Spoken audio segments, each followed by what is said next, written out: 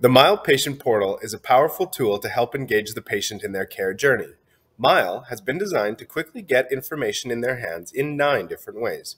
First is the patient banner. In the top right corner, you will see the portal icon. Anywhere in MYLE, this icon is an indication that you can share something with your patient.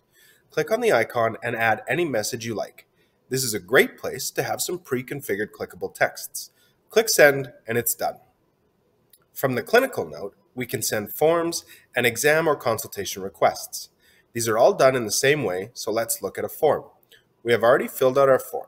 Now we click that little portal icon to the right, add your PIN to input your signature, click the green check to make sure it's in the right spot, then simply add your pre-configured message and send it off. You will notice the icon now has an orange bubble in the top right corner.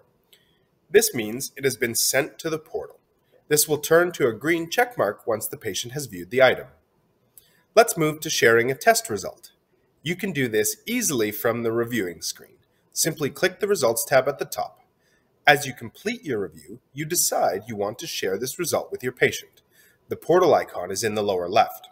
Once you click it, you can choose to send the result or not by unclicking the checkbox beside the red beaker, add your configured message, and hit sync.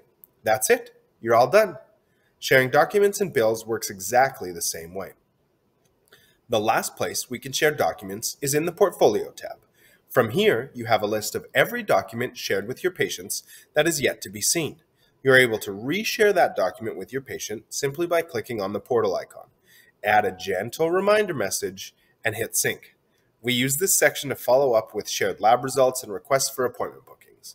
This screen can also be accessed by the MOA team so they can monitor the progress of the requests and make sure the patient receives the information in a timely manner.